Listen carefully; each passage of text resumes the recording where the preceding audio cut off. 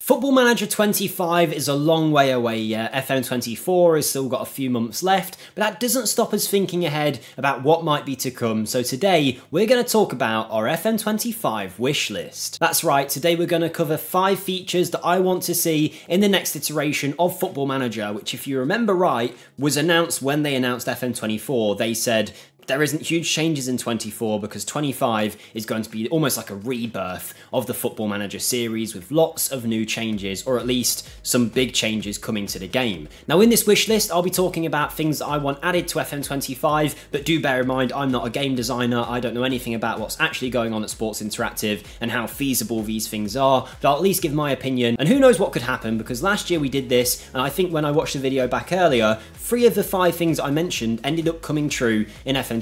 Nothing to do with me, of course, but it does show that they are trying to listen to the wider FM community about what they want to see in the game. So with that being said, let's cover the first thing that I want to see in FM25. Now this is something that I think is a pretty realistic change. I don't know the ins and outs of coding and how these things would work, but I think a lot of us will say that new gen faces in Football Manager, they bring the game down a lot. Now I'm not saying that there's anything particularly wrong with these, but if you showed someone this picture in 2012 and said this is what the new gen faces will look like in 10 years, they probably wouldn't have believed you. They haven't really changed. Even though they have done a few tweaks to the new gen faces, they still look very much like obviously not real, and they're just not even not real, but the avatars themselves look pretty stupid. The eyebrows always look strange, and the faces in general just don't really do much for anyone. And I feel like at this point in the world of technology, maybe we will see this in FM25, that these new gen faces either should have a completely different, more realistic look, or they could actually be photorealistic faces. I talked about this in my FM24 wish list. There's websites out there that can genuinely just generate a person that does not exist, that looks 100% lifelike. And there's even mods out there you can get for Football Manager where you can get human faces put on these new gens, but they're not necessarily real people, they're AI generated images. Now with that being said, the fact that modders can make this kind of thing happen, it makes me feel like Sports Interactive could do. Maybe that is in line already to happen in FM25, but the first thing I'd like to see is these new gen faces, the cartoonish graphic, be turned into an actual photorealistic image of a human. Before we continue with my other 4 things I'd like to see in FM25, I want to ask you guys to go in the comments and let me know what you want to see in the next Football Manager, because we're going to do a whole video based on your suggestions in the comments below. So drop them, let us know what you want to see in the next game. Maybe there's some ideas we haven't thought of. I'd love to see it, and make sure whilst you're down there you smash that like button for us as well. But let's get on to number 2. Now this is something that likely will actually happen in FM25. We all know when they announced FM24, maybe you don't know, but they said that FM25 was going to be based on a whole new engine. The match engine is going to look completely different. The game's going to be built not from ground up necessarily, but on a whole new engine in game. So things are going to look totally different. Now that is something that I want to see. I want to see these graphics not necessarily have to be FIFA level of good, but we see out there now even small companies can make games that look better than this. And I know it's not necessarily down to SI not having the ability to make a new match engine or whatever. I think there just has been this general idea that FM isn't about the graphics in game, and it hasn't been, and that is the case, that you don't really worry too much about the graphics. But when they fell so far behind where other games are, and when you see there's been quite a lack of improvement graphically in the last 10 years or so, even though animations have changed and whatnot, I just think it is time now to see that new match engine. I'd love to see what it looks like. Hopefully it's going to look a little bit more realistic and not just, you know, a shinier version of what we're seeing here. I think this is probably the one thing that most people will request, a new match engine, and it does sound like we're going to get it. So fingers crossed the graphics are going to look a lot better than what we're looking at here. The third thing I want to cover is something that I do actually think we will see tweaked in the next Football Manager. They do make changes to this every year, but it's something I still feel needs improving, and that's the AI in the game, whether it's the board that you talk to, agents, transfers when you're trying to buy a player. The general way the AI works I think needs tweaking. But let me give you an example of something that still happens in game that I think should be tweaked, and a few other examples too whilst we're at it. But this is a Borussia Dortmund rebuild that I've done for my channel, right? Now over here, obviously Dortmund are known for producing lots of good young players through their academy, and it's not necessarily part of our objectives, but over time in this rebuild, which by the way you can see on my channel in the description if you want to check it out, we've been trying to get good facilities, and you can see I've got there now, which is great. Now to get those facilities, obviously you talk to the board, you say I want new youth facilities, whatever it is. The board can then very much reject that should they want to, if they don't have the finances or they're not willing to, and often you can then have a conversation and the board will say no, and then you say, you know, the club's going to be left behind by their rivals, and suddenly they accept that change. Now that's a conversation that you could potentially see happen in real life. Maybe you bring this to the board go, fair enough, you've done a great job for us, we're going to do it. And that's okay. But the amount of times I've seen it in game, whether I'm at a club for 1 season or 5, where I say, I want new youth facilities, or I want new junior coaching, and the board say no. And then I go into that conversation tab with the board, and I don't actually have to say anything other than, I think we should have new youth facilities. And then they go, oh yeah, let's do that straight away. Like, there's no, oh, I might have to leave my job if we don't get this. No, before that stage even happens, sometimes they just accept it. And it's like, well, that's what I asked in the first place. Why does me clicking a button suddenly make them go, yes, we should have them? And you get the message up top where the board agree to it. And most of the time, if you've had to convince them, it's a reluctant, we can see how much this means to you, let's do it. But the one I'm talking about is where you literally just say the first message to them of, I want new youth facilities. And then suddenly they go, oh yeah, that is a great idea. And you just think, well, that's what I offered in the first place. Why did you then reject it? Make me have a conversation with the board where I just suggest the same thing again. And suddenly it's a great idea. I'll never understand that. That's one example of the AI logic being strange. Again, this is just one picky thing I've picked out, but I've seen it a lot. The same thing goes for transfers, for example. I mean, I was trying to sign Jadon Sancho from Manchester United. He was transfer listed. I wanted to bring him to Borussia Dortmund, and he wanted a contract of 200 grand a week or whatever it might be, because he was on a similar deal at Manchester United. Now that's fair enough, but he knew in this save that he probably wasn't going to stay at Man United. So maybe he could have taken a pay cut at Dortmund, where I was offering him about 100 grand a week.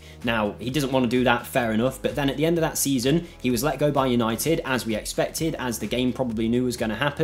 He was then a free agent, and suddenly I went to offer him a contract expecting 100 grand a week, and he was like, oh yeah, I'll take 25 grand a week.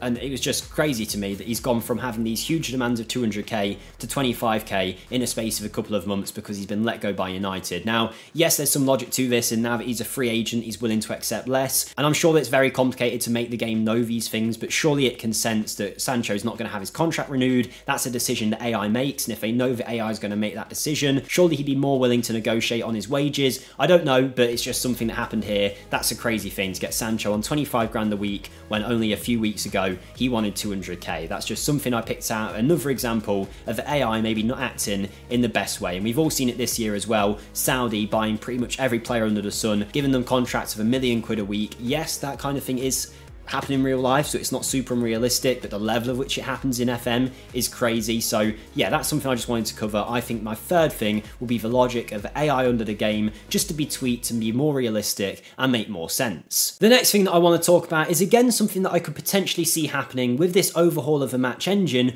I also think FM25, as they are branding it almost as a rebirth of FM, should potentially step away from this whole spreadsheet look the game's got. And I know that is one of the appeals of the game, don't get me wrong, they don't need to go completely away from it, but the fact that this game to new coming players is basically an email box that you go through and then a bunch of different tabs on the side that don't necessarily look visually appealing. I mean, mine looks okay now because I've got a skin on, but pretty much every player in the FM community will likely agree that some kind of skin, whatever their preference is, looks better than the base FM skin. Now, you don't get many other games like that in the world where the main version looks so bad that pretty much the whole community will add a mod on to change the way that it looks, but it's just something that I think the game should incorporate, a better looking menu screen, something that makes more sense to new players, isn't just an email box. I know there's definitely elements of that you can't get away from, and that is just the underlying way of how the game works, but I'd like to see it tweaked a bit to look a little bit more video gamey. I know some people might not necessarily want that, but it's something I'd like to see. I think particularly the amount of new players coming in through the console version of FM and also the mobile version of Football Manager has been top of Apple Arcade for a long time now. So we're getting a lot of new players coming to the game with this being added to Game Pass, with it being a game on PlayStation as well. So I think by making these menus look more fluid, you'll definitely encourage new players to stick around longer. Obviously, we're all used to it by now as long-term FM players, but I think for new players, they might want to see it look potentially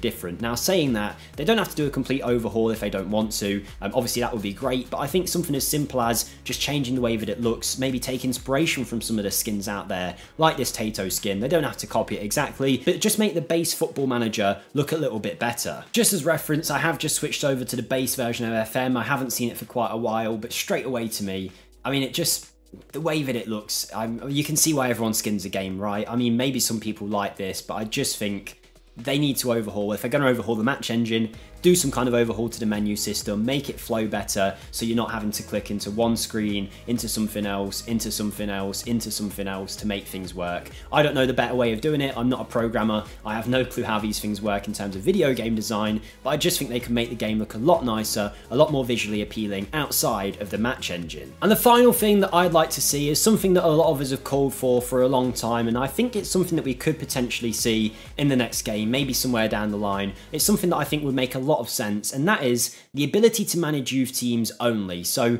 what I mean by this is currently if you're Dortmund manager, you can manage their under-19s whilst managing Dortmund. You can also manage clubs that actually have a working team in another division. Say Barcelona B aren't just a youth club, they're actually a team that play in the Spanish division somewhere, so they're a team that you can manage. But I think you should be able to manage, say, Man City's under-20s, Man City's under-19s, because what that will do to the game is add so much more storyline to saves. It's cool starting unemployed and, you know, joining a job in the Sunday League and working your way up eventually to the Man City job, that's great, but I think another way we could have the game is maybe being an ex-player, you then come out and get a job in an academy of your choosing if you want to. Let's say you're, you know, a Man City legend and you start managing the Man City under-18s. You do a good enough job there, you get a move to the Man City under-21s. Take Enzo Maresca, for example. He then got a job in Italy, I think it was, and then moved to Leicester, and it just adds that storyline, that pathway of having that connection to a club previously, and then maybe one day he can come back and manage Manchester City, and that'll be a nice little storyline for you to have in game. Plus, it's an extra challenge. Managing these youth teams, you don't have the transfers, it's all about the tactics and developing these youngsters, and you'll have a sense of pride when you bring through a 16-year-old, you move clubs down the line,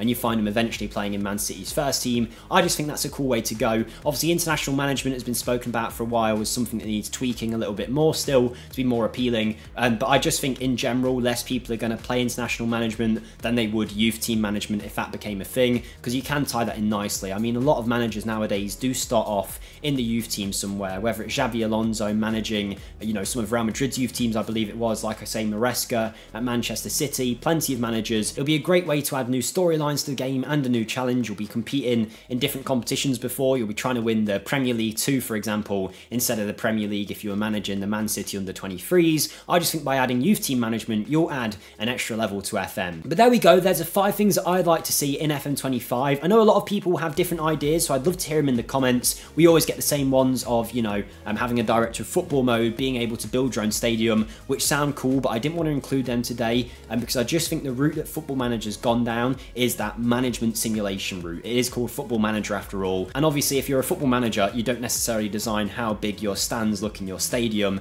and where you place the hot dog van, but that being said, I think it's something that if we are trying to make it a bit more video gamey and more enjoyable, there are things that could be added, and I don't think anyone would necessarily have any issue with it being added, but I just don't think that's the way Sports Interactive will go. I'd love to be proved wrong, but yes, there we go. That's the 5 things I'd like to see. Let me know yours, smash the like button if you enjoyed, and I'll see you next time. Goodbye.